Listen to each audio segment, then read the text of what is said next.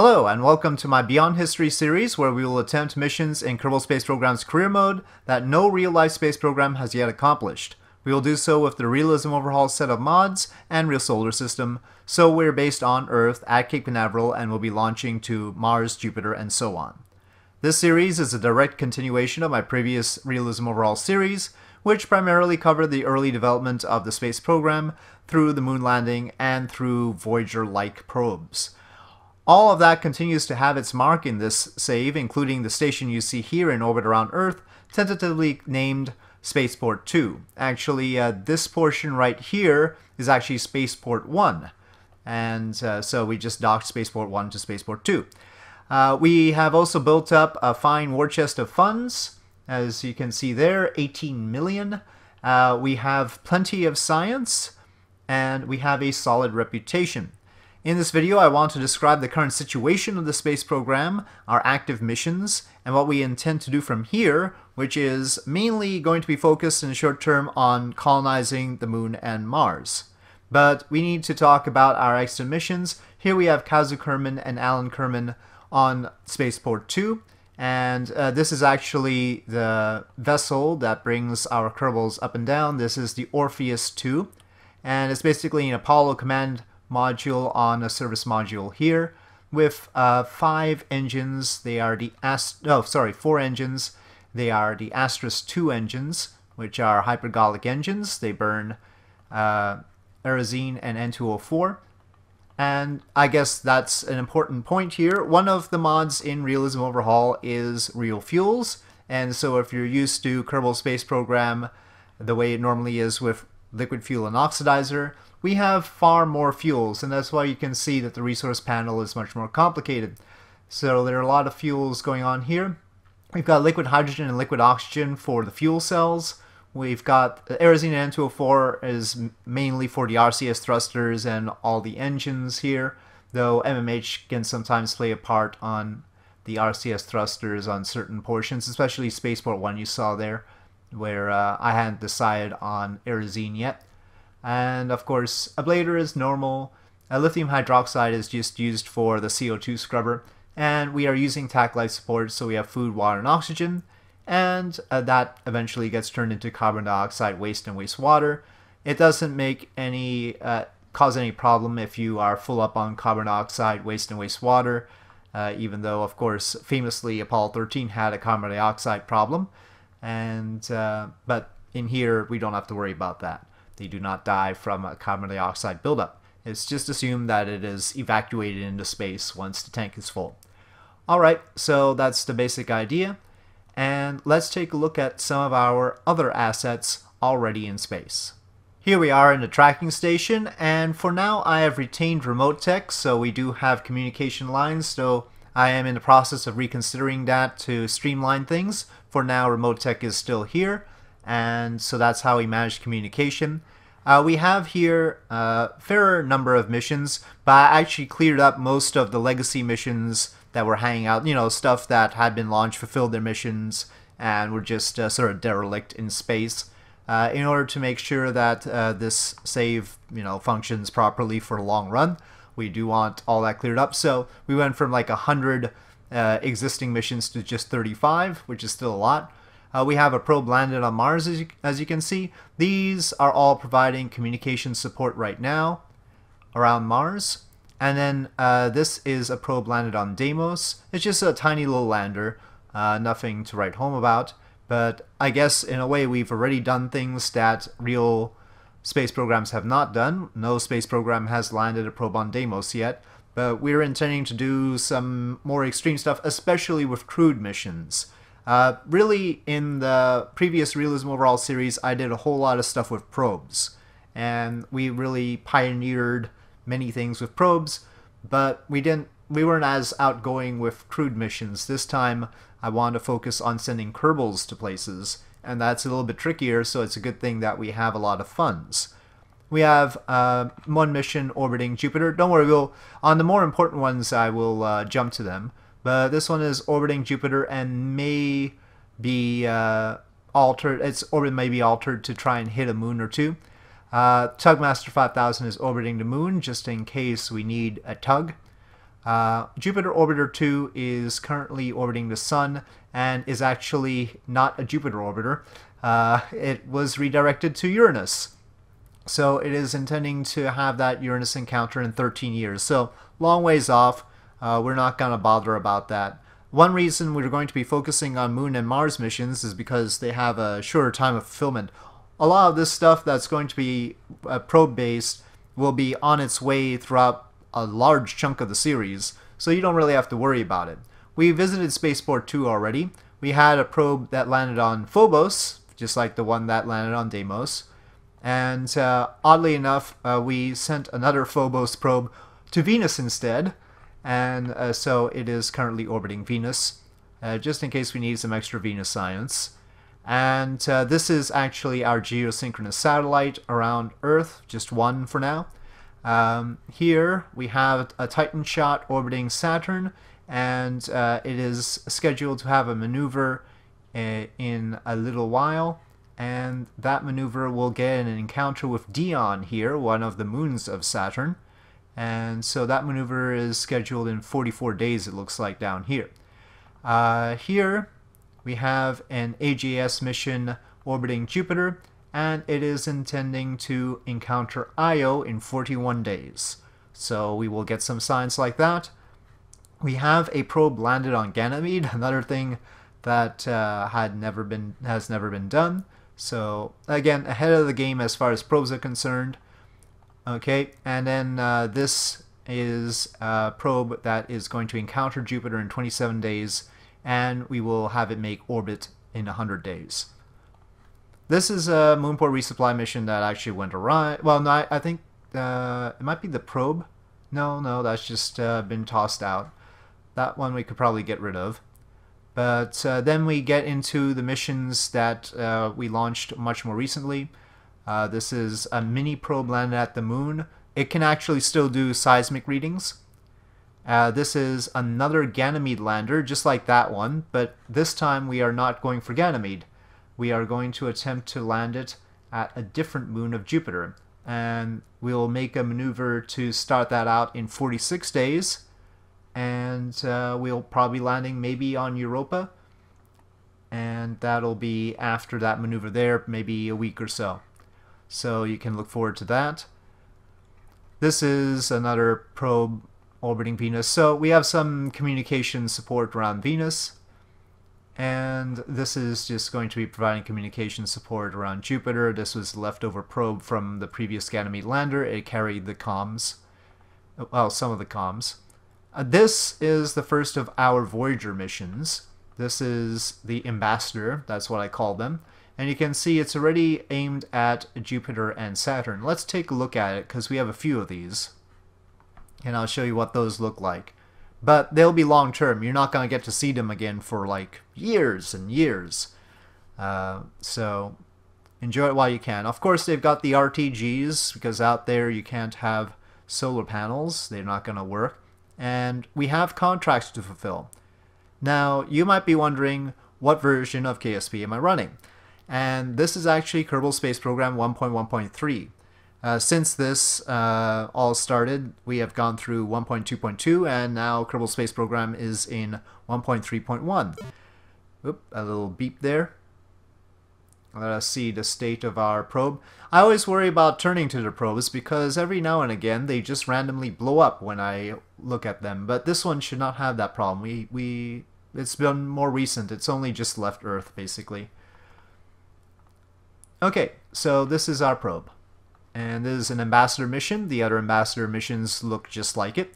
It's got a little orbital telescope. It's got 4 RTGs in total. And it's got 4 goo containers in total. It's got a magnetometer boom. So these are from D-Magic Orbital Science. And I told it to toggle, but it would take 3 minutes to actually extend because right now we have signal delay thanks to remote tech. That might not be continuing in the series. It depends if we experience too much lag. We've got other instruments as well. Thermometer, barometer, all the usual ones as well on top here. So, micrometeorite detector. And this is a surveyor core. And so it has a lot of delta V. It's got 3,222, and that's presumably including... No, I don't think that is including the fuel in the Surveyor core, because that's just an RCS thruster. So the fuel in the Surveyor core is only going to be RCS.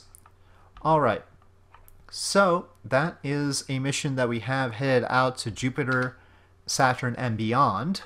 We have a lot of contracts for that sort of thing. If you take a look at our contracts, we've got one for science data from space around Titan, from the surface of Titan. We're going to have an interesting time getting that. Neptune flyby, Pluto flyby, and we'll talk about this position satellite in a stationary orbit of Jupiter. That's a tough one because it's close to Jupiter. Uncrewed Europa landing. We know we've already got a Ganymede lander aimed for that. Uncrewed Titan landing. And Uranus flyby. So those are our contracts. And the Uranus, Neptune, and Pluto flyby are all being done by these ambassador probes. So this one is headed out, and we see a Saturn periapsis, and it'll try and hit Uranus and Neptune after that. But we'll turn back to the tracking station. Now I was talking about the versions of KSP and why I'm not using one of the more advanced versions. Well, first of all, Realism Overhaul is not configured for 1.3 yet. So the highest version you can use Realism Overhaul with is 1.2.2. I tried to upgrade this save to 1.2.2. That didn't work. It was looking alright for a bit, but then some of the orbits of some of the missions were off. That was fine. That could be fixed with a minor burn kind of thing. But then one of the missions was totally off. Another of the missions exploded when I got there to check up on it. And that was rough because that was actually a moon-based mission. Sorry, a Mars-based mission. We'll take a look at that in a sec. But you get the picture. Our contracts were all gone. Because apparently contract configurator was reconfigured in 1.2.2, and so yeah, enough had changed that I was a little bit worried about trying to upgrade.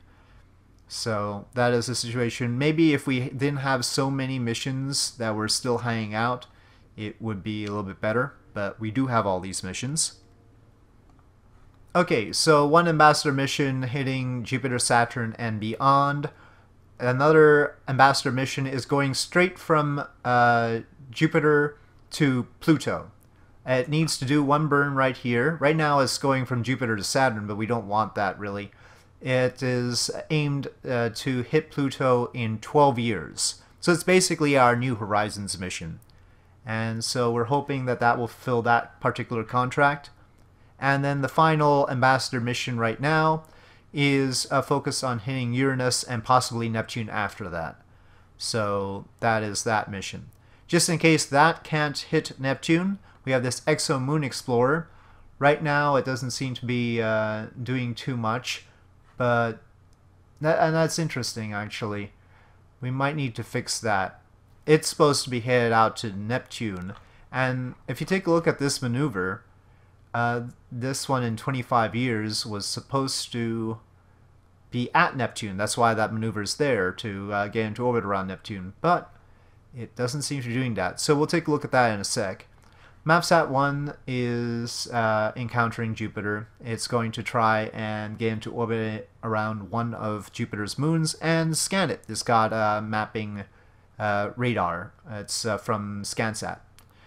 Titan shot is around, well, I think that one has failed actually, because otherwise it wouldn't be orbiting Earth, would it?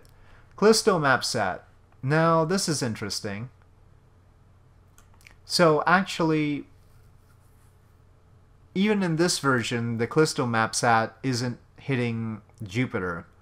I believe we left it hitting Jupiter, but it has decided to give up on that whole plan. Interesting. So it isn't just 1.2.2. It seems like this problem was a problem here. Well, here it is. This was supposed to be our little Callisto mission.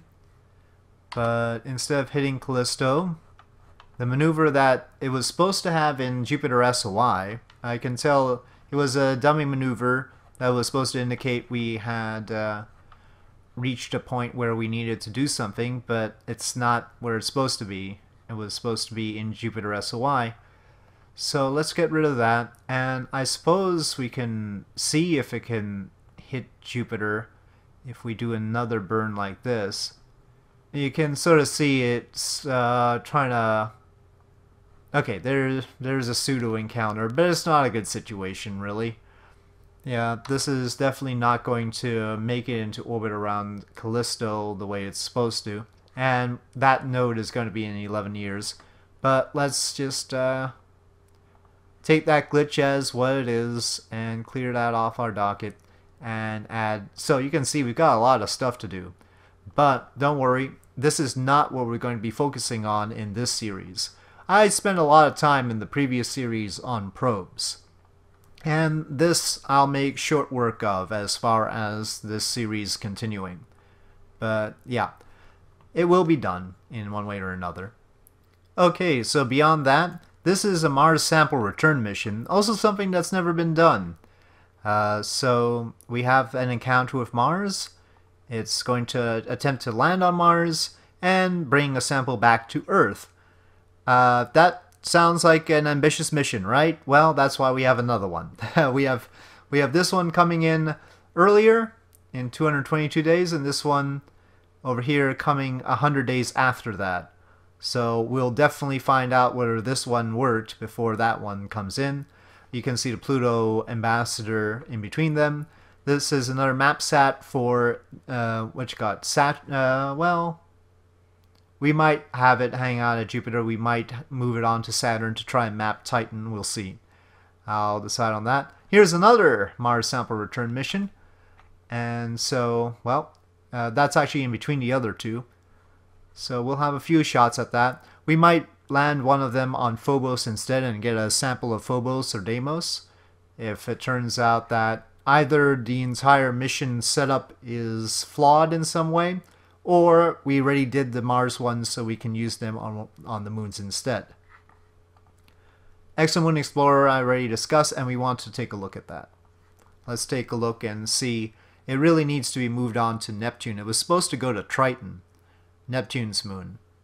Right now it doesn't seem to be headed there, so let's fix that. The reason we have so many missions to the outer planets right now is because looking at the current in-game date for Realism Overhaul, it's October 22nd, 1977, just after the Voyager window. And in real life, NASA launched 2 missions to the outer planets in the Voyager window. That's Voyager 1 and Voyager 2. We, however, launched a whole lot of missions out to the outer planets in this window. Some of them did not work out so well, but others are the ones you see like this one. And this one was supposed to head for Neptune, but we seem to need a little tweak. And I'll show you, I guess, episode 1 is as good a time as any to talk about how to tweak your orbits. The reason the Voyager window is special is because it lines up the planets in such a way that Jupiter is going to give a boost to get to the other planets. And actually, this is a good time to talk about how to eyeball such a thing. You can see Jupiter here is behind Saturn, which is behind Uranus, which is behind Neptune. Well, it says Triton there, but that's the moon of Neptune. And so what's happening is, when Jupiter comes over here, we reach it, and we use it to get a slingshot to Saturn, which will have come, around over here by that time. And then we use that to get a slingshot to Uranus, and then further on to Neptune. If Saturn was behind Jupiter, you couldn't do that. So if Jupiter is here and then Saturn is here, not a good time to launch if you want to go from Jupiter to Saturn. Same thing with Uranus and Neptune. You want them just a little bit ahead. And in fact, this configuration is basically, famously, the ideal situation. And we also saw that if you go straight from Jupiter to Pluto, you can make this one. You swing by Jupiter and it slingshots you to Pluto. But right now we want to reconfigure this approach to Jupiter so that slingshots us to Neptune. So let's fix this. Let's unset Triton as a target because that is ultimately our target, but we would much rather want to focus on Neptune first to make sure we get that encounter. And the trick here is that every little thing you do close to Jupiter has an outsized effect, because Jupiter is big and has a lot of gravity to work with. Right now we're out here, too far away from Jupiter to get the benefit that we want. So I'm not going to wait until this maneuver here. Well, yeah. I don't even know why that maneuver's there. That maneuver probably shouldn't be there. I'm gonna just say that right now. We've got a Jupiter encounter, and I want to go back to my craft. Oh, let's get rid of this maneuver too. Let's replan everything and encounter. So that was what we were really aiming for right there.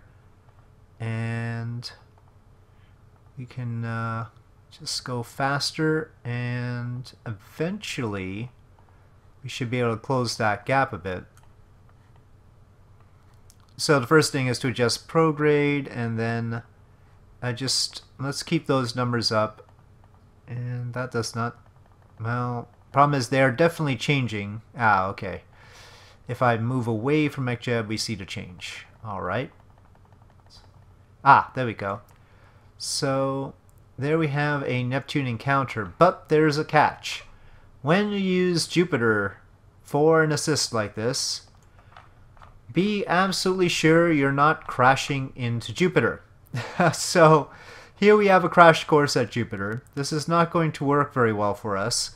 So we're going to need a little bit of a standoff distance. There we have a periapsis, but that means we lose our Neptune encounter, I believe. Indeed. So we're going to have another adjustment to make. I'm not satisfied with this 20-year approach. That's a long time. So let's see if we can nudge that back a bit. Okay, so this will be later, right? The closer we are to Neptune right now, the sooner it'll be. Okay, that gets us earlier, but I bet that's a crash course. But if we go faster, that's 18 years. We may need to move the... See, our descending node and ascending node are ways away from where Neptune is.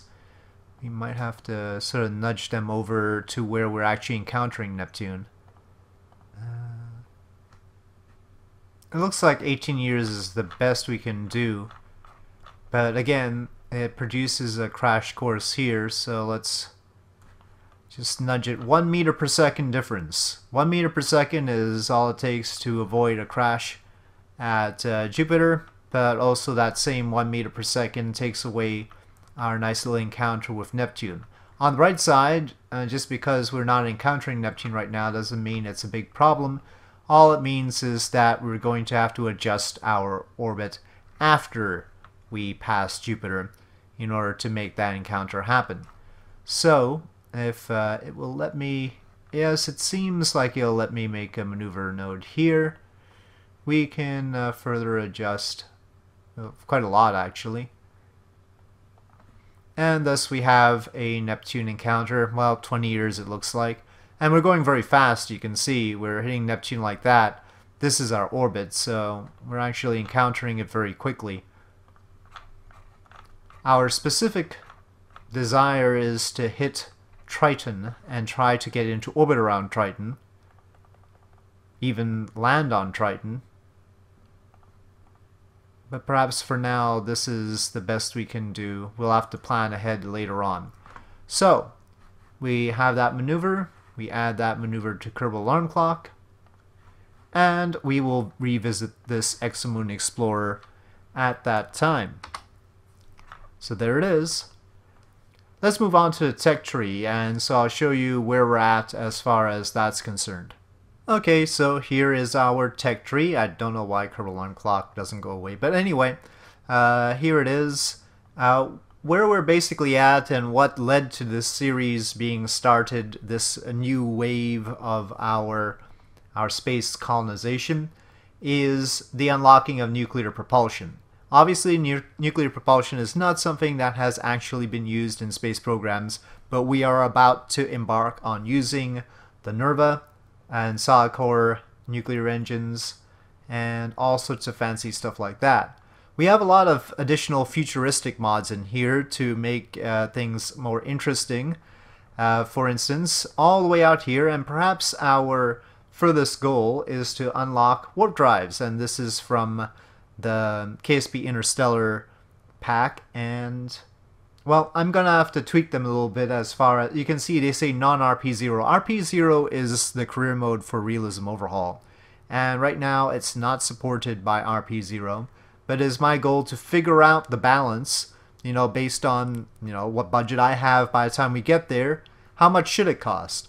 You know, what is reasonable for when we actually get those parts. But that's a long way off. We do not have that kind of science yet, but we're aiming to get that. There's all sorts of other technology. We have USI colonization parts. That wasn't one of them. That was actually one from KSP Interstellar as well. And we'll have to work through a lot of this stuff. I'm trying to find the the USI colonization parts. They allow us to build bases. Oh, well, that's some of them. A UKS nuclear fuel processor and mobile refinery. Aside from the nuclear engines, our most advanced engines are generally the NK engines from Russia, NK-33, NK-43. We haven't unlocked the RD-170 yet. We do not have the RS-25, which is the space shuttle engine. Our most advanced Hydrolox engines are the J2, and we haven't actually purchased, we haven't done the entry cost on the M1 here. We have the F1 from the Saturn V, and we have the RL-10s, the Centaur engines. And yeah, that is where we're at. I mean, some of those engines, like the RL-10, still being used today, and still some engines in use today that we haven't unlocked yet, including like the Merlin engines for SpaceX.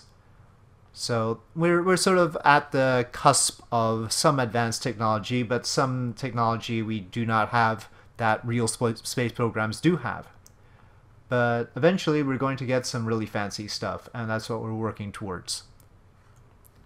In this series, the timing of our missions is partly due to transfer windows, and for that we have Transfer Window Planner to help us. Let's say we wanted to go to Mercury, figure out when is the optimal time to do that.